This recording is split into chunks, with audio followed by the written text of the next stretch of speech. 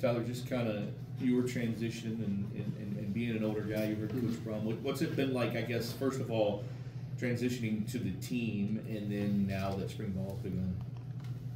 What's that been like? It's been awesome.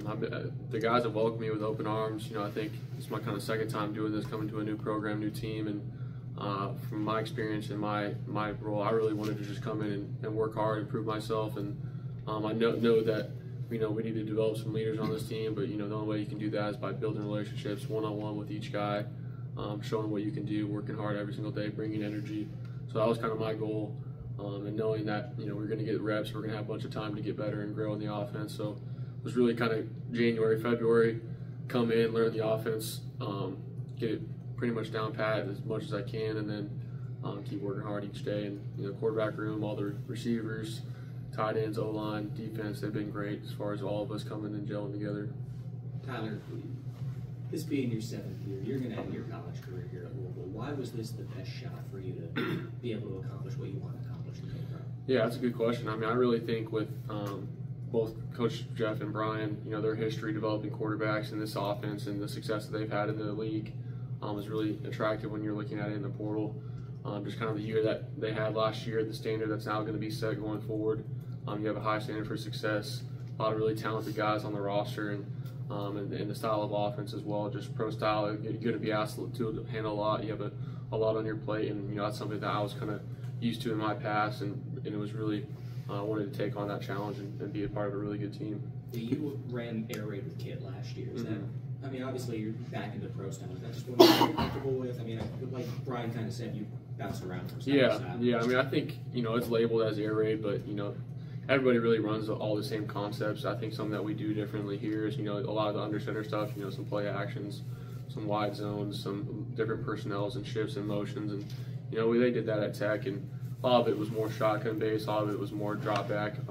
But what I was asked to do there, what really helped me progress was we had kind of the keys to the car at that point where we would check almost any player, get us into the best play, and I feel like that grew my knowledge as far as defenses wise compared to when I was at Oregon, and you really just kind of running the offense. But learned a lot from those coaches, and I feel like it's going to help me coming here. You got another young quarterback room here. You had one about 2 seasons ago with Donnie and Barra. What was that like, and maybe what is it like here, kind of not only helping these guys and getting them acclimated, but competing with them on a day-to-day basis? Yeah, very similar. I think those guys obviously both being starters now in their own right at Houston and Tech, and I knew right away when I came there that they were going to be really good players, and that just needed maybe just another year to grow in the offense or mature physically wise or whatever it may be. I knew they were going to be really good, and I think they're both just amazing players in their own right, very different. I think it's the same thing here. You got Brady, Harrison, Peirce, all these guys coming up, new guys that are really talented, that really bring a lot to the table. Peirce and Harrison both have very different skill sets, but can get it done in really, really tremendous ways. And I think it's just really fun to compete against them and learn, different ways to do it. So it's been a lot of fun. They've been great help for me, especially because they had a little bit more time in the offense. Just questions about signals or something like that, and that's what a lot of it is. A lot of the plays, like I said before, similar to what a lot of people run, but they call it a different thing. So it's been a lot of fun. Peirce, year 2 for you. What was that first year for you like? What did you learn, and how do you feel you are entering spring camp? Yeah, the first year I'd say it was definitely a learning period and probably an adjustment for sure for me. There were a lot of changes that I needed to make physically, definitely gaining weight, getting my body bigger, and then mentally it was definitely an adjustment coming to Louisville. I mean, it's a big playbook. Coach Brom is definitely a different type of head coach. He's got a variety of different players with a variety of different things he wants to do in a variety of ways we could do them. So it was a lot to try to learn all that at first, and then once I first got it down pat, it just felt like everything started to run smoothly. So coming into this spring, really for me, I feel more comfortable with everything. Even in the winter workouts, just leading up to spring ball, everything just felt more comfortable, like it was flowing naturally. Peirce, how do you feel like you're different as far as skill? I mean, as far as what you maybe improved from this time last year until now? I feel like my pocket presence has definitely improved. It's something me and Coach Brown talked about over the offseason. He knew something that I could do was extend plays and use my legs to get out of the pocket when I need to. But it was really just about now taking that extra second or using as much time as I can in the pocket to really read through the defense, find my open receiver, and if nothing else is there, then use my feet to extend the play, make something happen, and be a playmaker. But really, I feel like that's where I grew the most at so far this spring. Is my pocket presence has been a lot different than it was last year, and I feel like I'm a lot more comfortable in there. For both of you guys, as Harrison and Brady, you're in the same room, you spend so much time together as a unit, but then you go out and you do compete, and one person can win a job. What's that competition like, and what's the camaraderie like between the four of you, I guess, or 8 or 9, how many ever there are really? Honestly, I'd say our camaraderie in this room, even though we're all competing, I'd say it's all love. Like, if we had to just describe one word of our quarterback room, like, we're a pretty loving quarterback room. Like, we're all friends, we're all close together, we come in, we see each other, you know, we're gonna talk, we're gonna have conversations about just daily life things. Like, we all get along really well together outside of that quarterback room. Off the football field, we could all hang out and do things outside of football. You know, so I really feel good about this quarterback room and what we could do during the season and what we will do during the season, just because of how close we became already within these first 3 months and how close we'll become in the next 6 months or whenever our first game is in August. Yeah, just to piggyback off that, I think it's really important. You know, I've been a backup for 2 years, been a starter for a number of years after that, and I think the number one thing in a successful team is the camaraderie and the gelling of those guys on the team, especially within the quarterback room, because you drive a lot of the success. You have the ball in your hand a lot of the time. So whenever the team sees that, you know, we're working hard, we're competing together, we're having a lot of energy, I think everybody else can feed off of that as well. And it's no different here. I think right away, you know, we all come from different places, different backgrounds, but we all we know what we're trying to do, what we're trying to accomplish, and we like to have fun. I think, you know, coming into a healthy environment, having fun each day is what we're trying to do. Tell you mentioned spring ball. You got a lot on your plate. You've got a big day coming up too, don't you? You get married here soon. So what?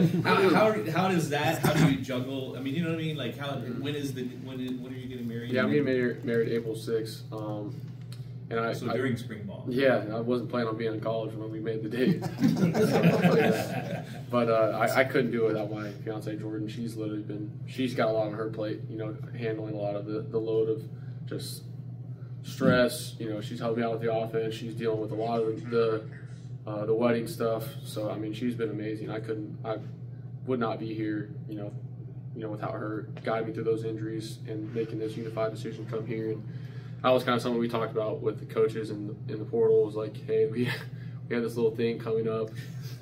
We can move it. We don't definitely want to, but you know, they already said like we were going to have kind of a Saturday off at spring ball, so it kind of worked out perfectly, honestly. And so I didn't want to miss any time. Was willing to, because you know, obviously you only get married once. So it was definitely a big decision. I'm very grateful for the team and the coaches and her for just making it happen. So you've been through so many things on the football field, but does that make you a little more nervous? Does that day make you? Yeah, it was very similar. Whenever I proposed originally, I could barely spit out any words, and you know, obviously you deal with a lot of complex words in the offense. You're talking to media, stuff like that. But I was definitely more nervous doing that. And I think trying to write the vows and do everything, the whole script for the wedding and plan all of that, it's definitely a lot more stressful. So this is the fun part, is coming into the facility each day and working with Peirce and working with Harrison and Brady and all the guys on the football team. That's really the easy part to me. It's kind of what I'm most familiar with, and learning the new offense has been really fun. Is your fiance here? Yes, sir. Yes, sir. So she teached and coached in Lubbock, Texas. That's what she got her degree in business, and she's now a teacher. But she's kind of been front loading a lot of the move and wedding process. So I think once we get through April, she'll probably start substitute teaching or teaching again. But just because we're here for only a year, it's kind of really hard to commit to another job. I think that's probably what she wants to do at the end of the day. I heard Joey was going to officiate that. Is he still going to be there? No, unfortunately not. They have a coaching camp. They have a coaches camp, and so it ended up not working out. There was going to be a couple coaches coming to the wedding, but they ended up having to do that. So it was not a huge deal, and I still talk with, very, very close with all those guys, and they've been really great help and assets throughout the whole process. It seems like Joey was pretty complimentary of you even after you decided to leave Texas Tech. Did you still have that relationship with him? What was he kind of like on your way out? Because, that's a place that you could have ended up staying, too.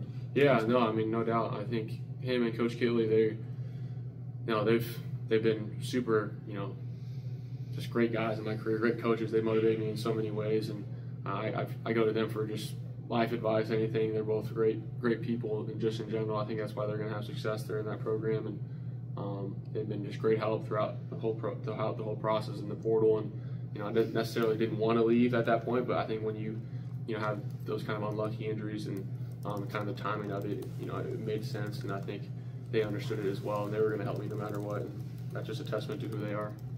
When you look at your whole career, what you've been through and what you've accomplished and where you're at now, do you feel, I guess, what's the word for this year? I mean, do you feel fortunate that kind of you get this year, this opportunity? Yeah, I think fortunate is a great way to describe it. I think my mindset, I'm going to attack it. I know that, especially at this point, nothing's guaranteed, nothing's given to you. You got to go out and earn it every single day, and people are going to have things to say about it, whether it's good or bad, and you got to go out and attack each day no matter what. And I know what I'm capable of, and given that opportunity, and hopefully with a healthy full year. And that was my goal coming here, is to be able to produce that and show that those are just kind of freak deals, and that can happen to anybody. And how are you going to respond from that point on, and how are you going to come back even better and show what you can do? Peirce, you were here. You saw the receiver room last year. You've seen the changeover, and then I guess the tight end. We've heard a lot about how much better the tight end room, or deeper, I guess it is this year. What about the weapons that you guys have out there? Yeah, I'd say the weapons we have early on right now, we look a lot different for sure. I'd also say that has a lot to do with last year we had one guy on the team who knew the whole playbook. This year we have multiple guys in every room who knows things from the playbook, knows what they need to do. So it's been a lot easier and a better adjustment period for the new guys who came in, because we've had more guys who've been able to teach them and help them along the way. So we've been able to play faster, and we've been able to make more plays on the field. So the receivers that we have now, I feel like we look really good. All the guys have really came together, looking strong. The running back room too, the tight end room. I really like the way our offense is gelling together. We heard so much last year about the tight end and how much Coach Moore wanted to use, and either one of you can answer this. What does that tight end do for this offense, for the quarterback in this offense, to make it easier? Sure. Yeah. I mean, I think with the ability to use 2-3 tight ends, especially one tight end at any point, there's such a mismatch for defenses. I feel as you utilize them down the field in the blocking game, to get them out to the flats. I think just being able to have 2 or 3 really solid tight ends, and I think we have. I mean, everybody in the tight room can play at any single point at any given time, and they have so different skill sets of catching, blocking, both size, speed, and I think that's just really what you want.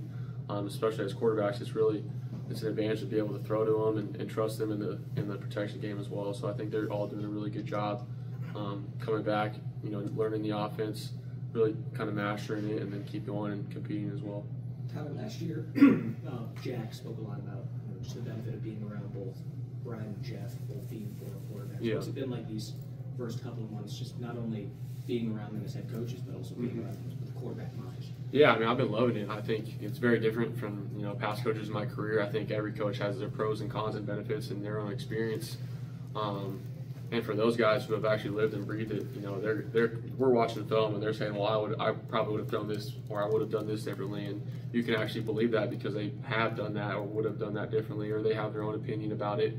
And it might be the same as yours, it might be different. So, as far as footwork wise, it's really kind of encouraging, and it really makes you trust them and what they're playing and what their offense is, just because they've done it at the highest levels and they know what it takes. And I think it's a great model to follow them.